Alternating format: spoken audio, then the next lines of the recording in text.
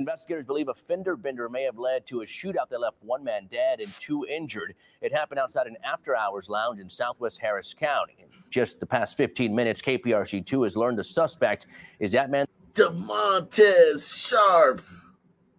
DeMontez.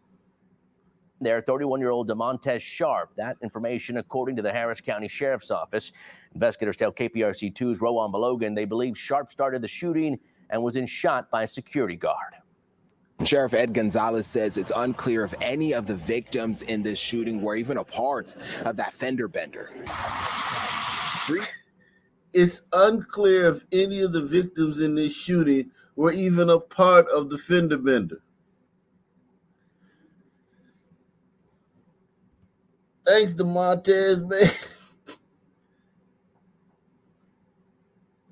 Hey, DeMontez, you want to go to the range, man? Oh, yeah, man, we go to the range, man. We going to go tomorrow, man. Just call me. Bloop, bloop, bloop. Bloop, bloop, bloop.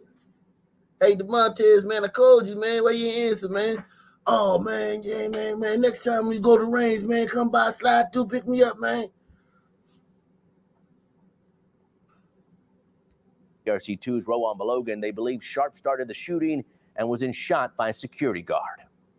Sheriff Ed Gonzalez says it's unclear if any of the victims in this shooting were even a part of that fender bender. 3 people shot outside an after-hours lounge in southwest Harris County, possibly stemming from a minor fender bender. That led to some type of verbal and possibly physical altercation. There we go. That's what it was about. The fender bender just put them in contact. It put them in a position to interact. The fender bender was a vehicle, no pun intended, to get them to interact. It was the interaction that was the problem, man. Fender bender. That led to some type of verbal and possibly physical altercation as people were coming out. Others joined the fray. People produced pistols. Sheriff Ed Gonzalez believes there were at least 2 shooters. One woman was hit in the leg as she was trying to run away. The sheriff said she then took herself to the hospital. The sheriff adding a security guard fired their weapon. It's possible that one of the armed security guards out here acted quickly, was able to neutralize the shooter and shot him, and who knows if more people would have been shot. Gonzalez said 4 years ago there was a shooting at this after-hours lounge. This time, that's not bad. 4 years between shootings at a black after-hours spot. That's pretty good, man. Press 1. This is like a this is a model black establishment. Or it might not even be a black establishment that caters to blacks. Only a shooting every 4 years, man. Shit, man. I might, next time I'm in Houston, man, I might slide through there, man. It's pretty safe, man.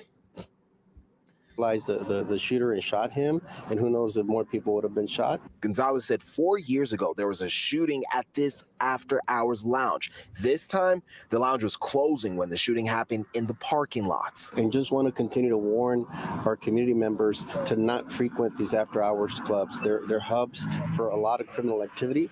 We see all kinds of things from prostitution to drugs to disturbances and obviously shootings. And the sheriff believes a number of people were out here during and after the shooting. They're asking any of them who may know anything, have any information, to call the sheriff's office or Crime Stoppers. Think about how shit, fuck, ass, pussy, bitch, dirt, filth, cum stain, blood, hazmat, black people are. I can't even think of a word. You're running this fucking after-hours spot. Illegal, off the books. You're not supposed to be doing it. And fucking some people cause a fucking million cops to come down there over a fucking fender bender. Now you're fucking in trouble. You got this little fucking juke joint running out of the back of a fucking goddamn hair salon and shit. Shit's going good. No trouble. A minor fender bender and fucking 50 cops show up. Black people fuck everything up. Salute to Gary Thomas. He says, what sons can't seem to wrap their heads around is the idea of in a truly equal world, they'll still be at the bottom of society. Yeah, no, at a truly equal world, we'll be way further down than, yeah, we don't want no equal world, man. As you can tell, man.